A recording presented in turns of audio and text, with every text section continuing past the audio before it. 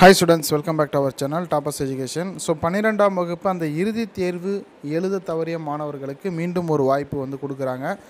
அதாவது வந்து பார்த்திங்கன்னா அந்த லாஸ்ட் எக்ஸாம் அன்றைக்கி தான் வந்து ஊரடங்கு உத்தரவு இம்ப்ளிமெண்ட் பண்ணாங்க. அன்றைக்கி ஈவினிங் 6 o'clock இருந்து. ஸோ நிறைய பேர் வந்து ஊருக்கு போகணும் அப்படிங்கிறதுனால வந்து முன்கூட்டியே வந்து அந்த தேர்வு எழுத முடியாமல் பஸ் வசதியெல்லாம் பிடிச்சி போகிறதுக்காக வந்து ஊருக்கு போகிறதுக்காக வந்து பிளான் பண்ணி எக்ஸாம் எழுதாமல் இருந்துட்டாங்க. கிட்டத்தட்ட ஒரு 36,000 நபர்கள் மாணவர்கள் வந்து எக்ஸாம் எழுதலை. ஸோ அவங்களுக்கு வந்து மீண்டும் தேர்வு எழுதுவதற்கான வாய்ப்பு அறிவிக்கப்படும் அப்படின்னு வந்து கவர்மெண்ட்லேருந்து சொல்லியிருந்தாங்க. இப்போ என்ன சொல்லியிருக்காங்க அப்படின்னு பார்த்தோம்னா, ஸோ தேர்வு எழுதிய தவறியவர்களுக்கு மீண்டும் வாய்ப்பு தரப்படும் அப்படிங்கிறத சொல்லியிருக்காங்க.